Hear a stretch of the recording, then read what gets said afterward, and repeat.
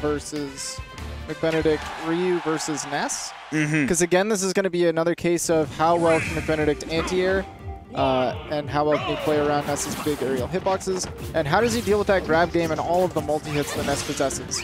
Yeah.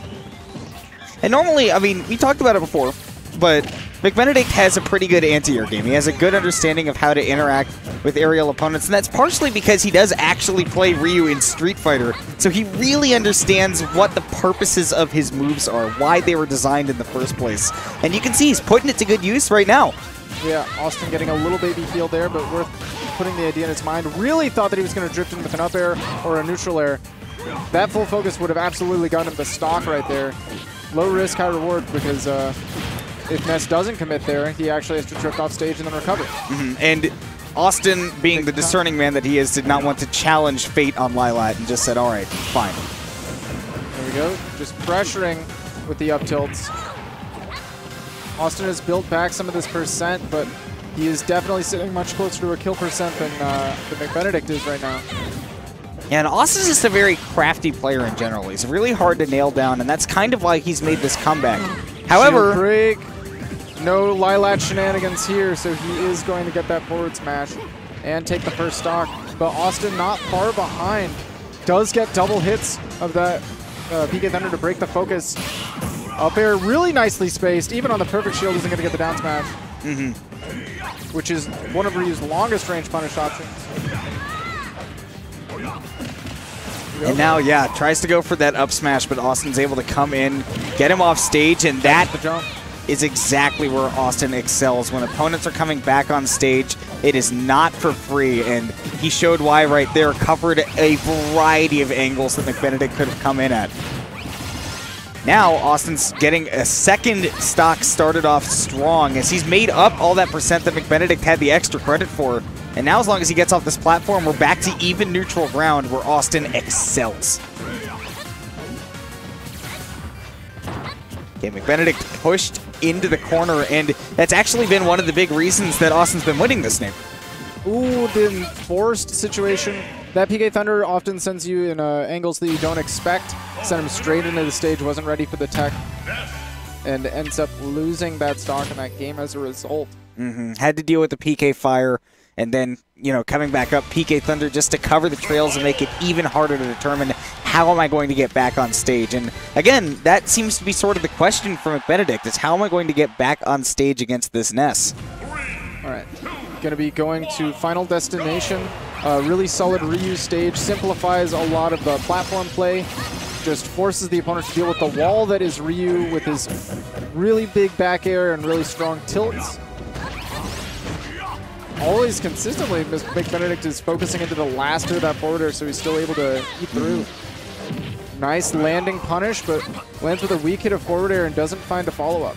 It was a good weave for McBenedict there to get through the PK Thunder, making it look like Awestin might be able to connect the two, but then just came right back around. And Austin's still going for these fake outs, or maybe just, you know, an option selector to say, all right, I'm not hitting him with this, so I'll just go back to neutral. Okay, there we go. Connecting full hits of that forward air, beats through focus, and double up air. The first one landed too high for a focus attack to connect.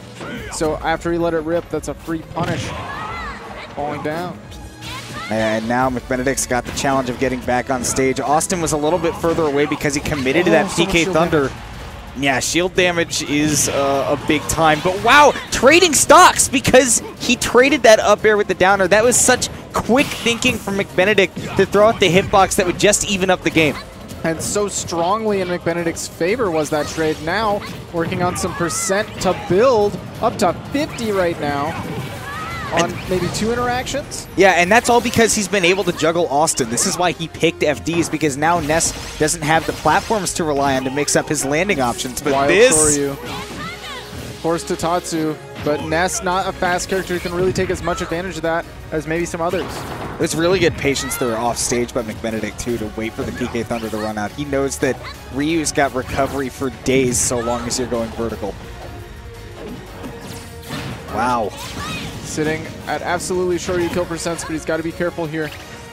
Chilling at the ledge, that down smash is going to push him off. He has to Tatsu, that's it! What? Awestin choosing the most unorthodox of options to finish the stock stylishly.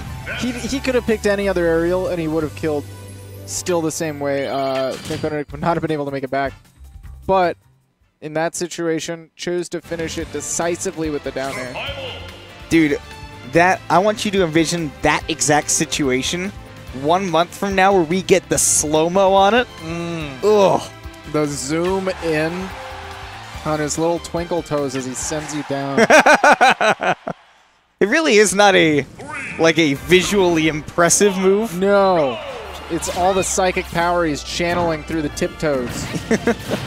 These are my special shoes that I use to use my special moves. It's my brand. I see it with my special eyes. My brand. What is it? Asics? Yeah. Oh, they look like Adidas. Oh, Ness isn't Russia. It's a very popular brand in Russia, Adidas is. Wow. Using the focus to block the PK Thunder from connecting, and that gives him level 2 focus. There you go. Sitting maybe a neutral interaction away. One solid conversion from McBenedict away to the in Shoryu presents. So obviously McBenedict picked this stage to increase the juggle on Awestin. And clearly Austin's been doing a good job of catching the landings, not as much as it is juggling. But do you think McBenedict needs to, refine that juggle game a little bit on FD? I mean, some of it is, oh my god, some of it is just being able to catch this floaty character. He's found some opportunities and then he's just drifted right out of it. And that's the difficulty of playing against Ness, is he is easy to catch the landing of in theory because he doesn't have really strong hitboxes coming down, but he has that air dodge that has incredible drift. Wow. It can be hard sometimes. Yeah.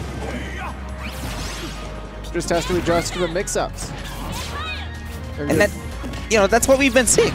So, I mean, Austin's doing such a good job of abusing this character that he's been playing since forever. That's such a big punish, putting him almost in Shoryu kill percents, maybe even in Shoryu kill percents with as light as Ness is. No, he is in kill percents for sure with this rage. That nair, I wonder if it was a C-stick nair. I wonder if he was going for down air. He may have been. But now he's got to find a different way to close out the stock so he can move on to game 4. Really fishing for that shield break. Catches the jump with the weak hit Shoryu. Tries to challenge with hard up tilt, but he was facing the wrong way. Still got him with the landing up air, and Awestin taking a quick 3-0. Moving on. Really excellently played all around, and it really came down to the fact that for as hard as McBenedict was punishing Awestin, and he was punishing him really hard, he just didn't get the finishers. Well, he didn't get the finishers, but also Awestin was hitting back just as hard.